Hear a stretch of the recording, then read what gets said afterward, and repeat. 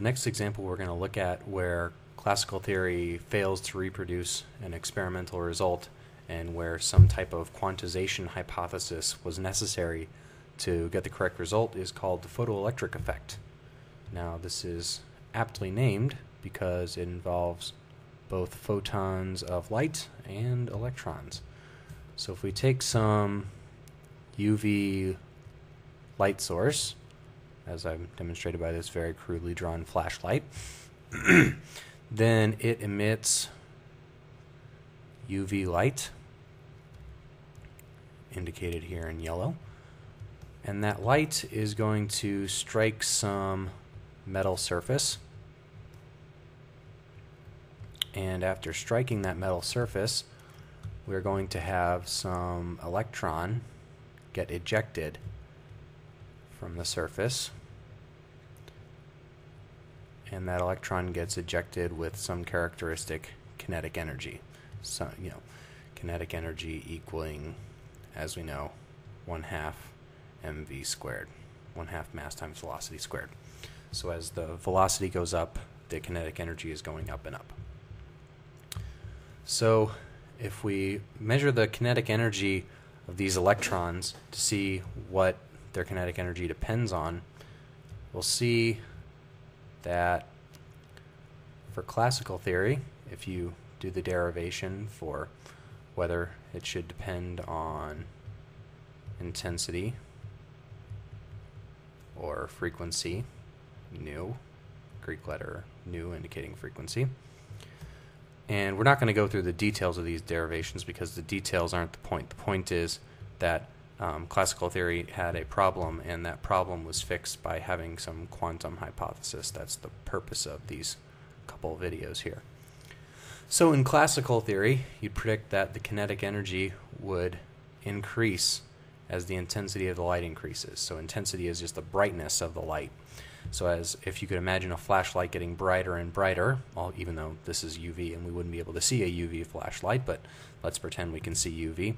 As it gets brighter and brighter, we would predict that the kinetic energy of the electrons gets higher. So the electrons are going faster and faster as they get ejected from the surface as they do so from brighter and brighter light. And you'd also predict that the frequency of the light doesn't matter. So frequency is related to color. Different color lights have different frequency, so UV light doesn't have color because we can't see it, but if we could see it, they would be different colors, and that would relate to the frequency and the energy of the light. So in order to fix this, Einstein came along, and this is actually the work that Einstein won the Nobel Prize for, out of all the other things that he could have won the Nobel Prize for.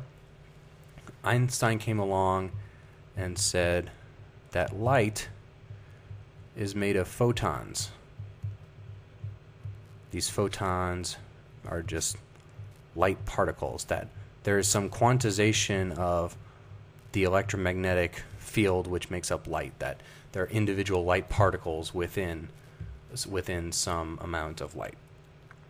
And so he then said that these photons have some characteristic energy, E, so the number of photons times some constant times the frequency of the light. So as the frequency of the light goes up, the energy of the light goes up, and as more and more photons appear, the energy of the light goes up. So under Einstein's model, the brighter and brighter light is just more and more photons, where this n, again, just as in the previous video, is some integer that will denote like this, n belonging to the set of integers. Okay, so this is a quantum hypothesis because Einstein is saying that there is some quantization of light, that light is composed of particles which have a minimum size and can be no smaller, and there's a discrete number of them. So Einstein assumed this and then went about the process of deriving what you expect the kinetic energy of the ejected electrons to be against the same two variables, against intensity and against frequency.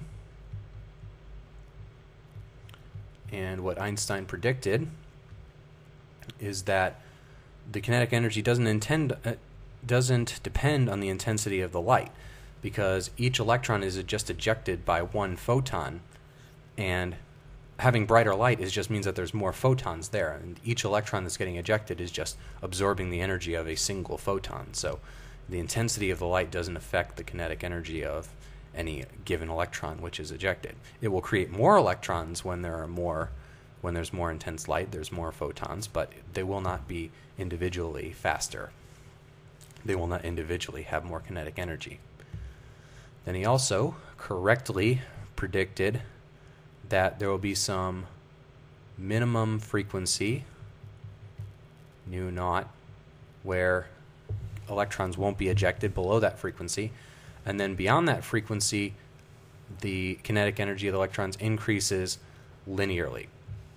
So if we want to say what the kinetic energy of these photons are, we would say that that kinetic energy equals h nu, just like this, the energy of these electrons will equal h nu minus h nu naught. So the kinetic energy the electrons have is the energy that the photon had coming in minus some energy that it takes to remove the electron from the metal. So the metal has some, what we know today as ionization potential. It takes some amount of energy to remove an electron from the metal, and then beyond that, any extra energy that the light had left over goes into kinetic energy of the electron. And then this h nu naught is also set equal to this phi, which we call the work function, which we would today call the ionization potential for that metal. So Einstein would say that then the kinetic energy equals h nu minus phi, this work function.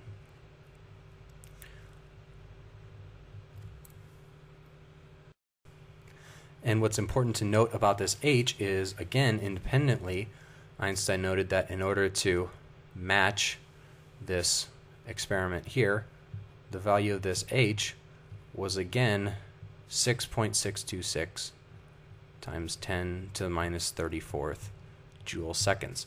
And that's again the same constant from black body radiation, which was Planck's constant.